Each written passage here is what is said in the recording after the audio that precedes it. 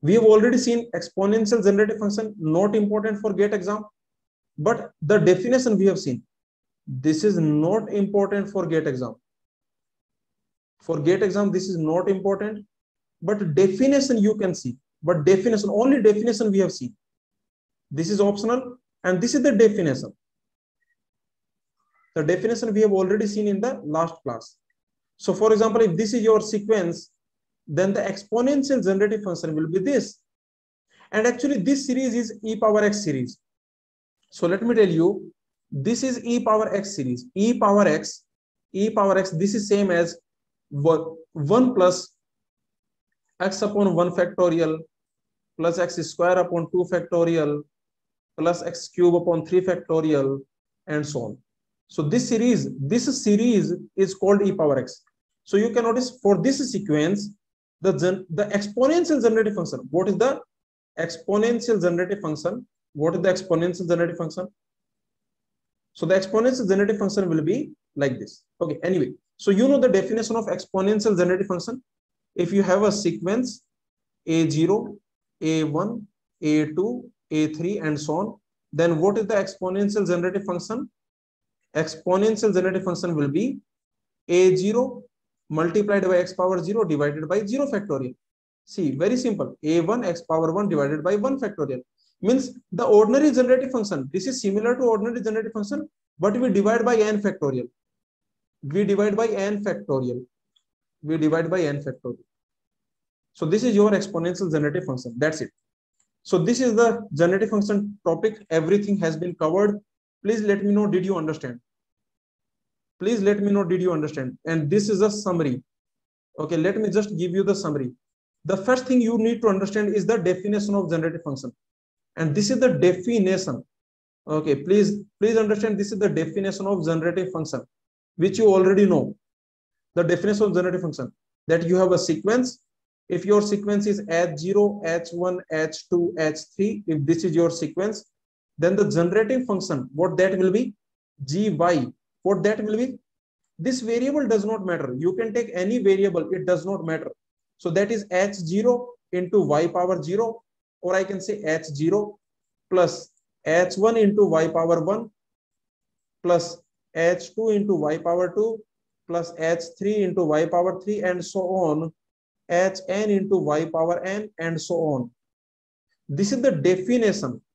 Okay, this is how generative function is defined. This is the definition of generative function. And we are talking about, by default, generative function means ordinary generating function. Okay.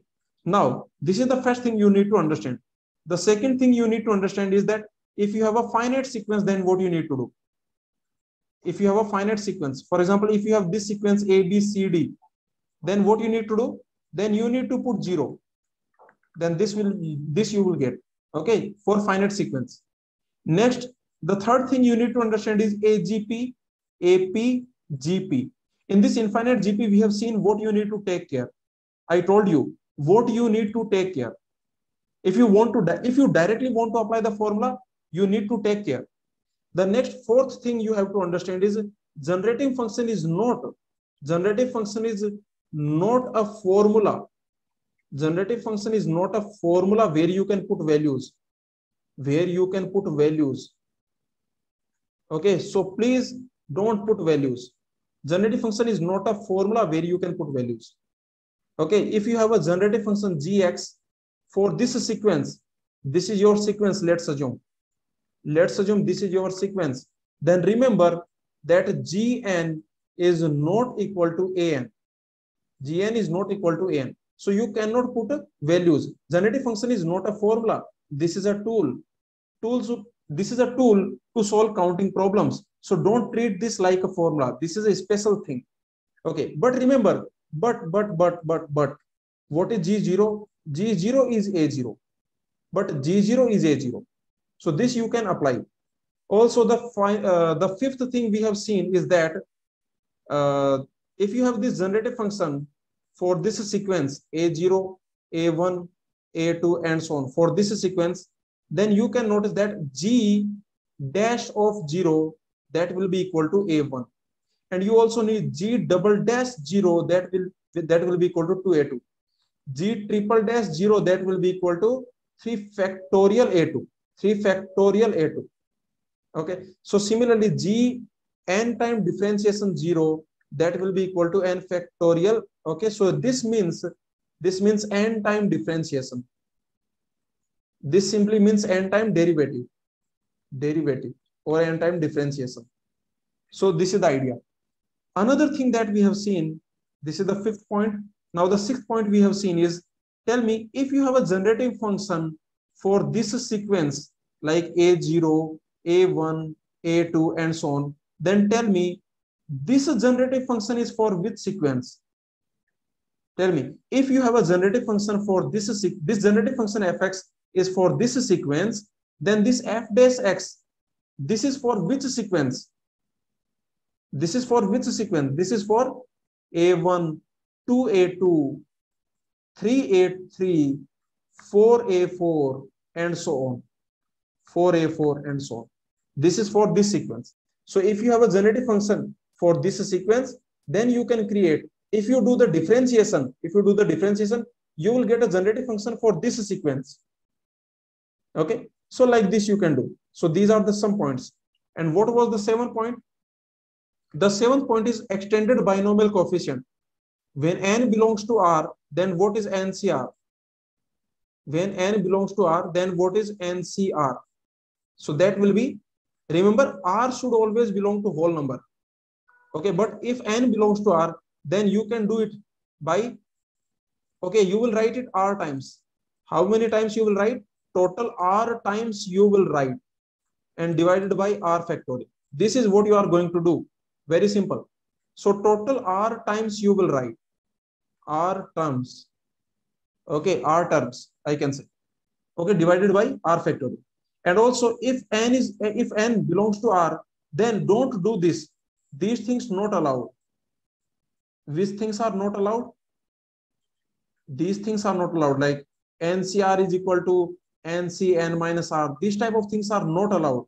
When these things are not allowed? When n belongs to a real number. When n is a real number, these type of things are not allowed. Okay. So, and also this A plus B power n, this is not allowed. A plus B power n. So what is allowed? Now let's see. So what is allowed? So the 8th point, if n is a real number, then 1 plus x power n, this is allowed. Okay, 1 plus x power n. In this 1 plus x power n, what is the coefficient of x power r? In this 1 plus x power n, where n is a real number, what is the coefficient of x power r? That will be NCR. Okay, very simple. That will be NCR. Okay, so that is the idea. And if you have 1 minus x power n, then what is the coefficient of x power r? What will be the coefficient of x power r? That will be minus 1 power r. Okay, because remember, it's like minus x. So don't forget about this minus x. So it's like this. You can write like this. You can write as minus x power r. You can write like this.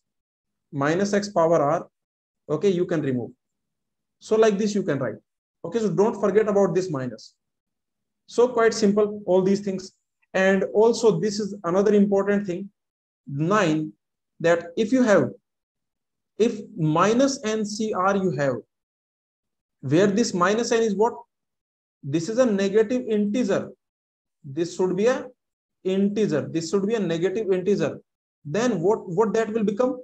That will become minus 1 power r. Okay. This r as it is, and you will get n plus r minus 1. So like this you can do. Example, just tell me example, like minus 10 C3, maybe minus 10 C7. What that will become? That will become minus 1 power 7. This 7 as it is, 10 plus 7 minus 1. 10 plus 7 minus 1, that is 16C7.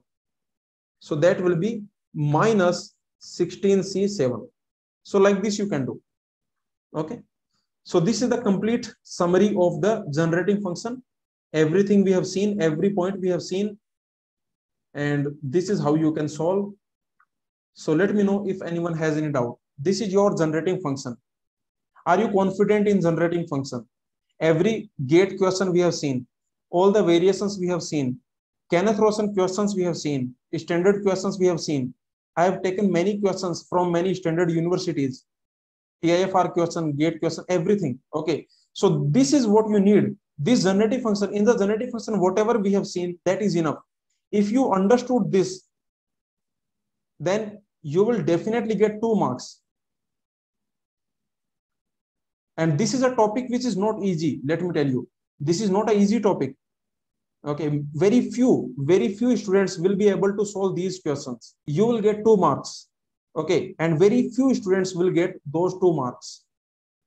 So that is the benefit of these topics. And from I'm telling you, 2016, 2015, 2018, 2020, 2022. Okay, so basically generative function questions are coming. From the last 7 years, the generative function questions are coming.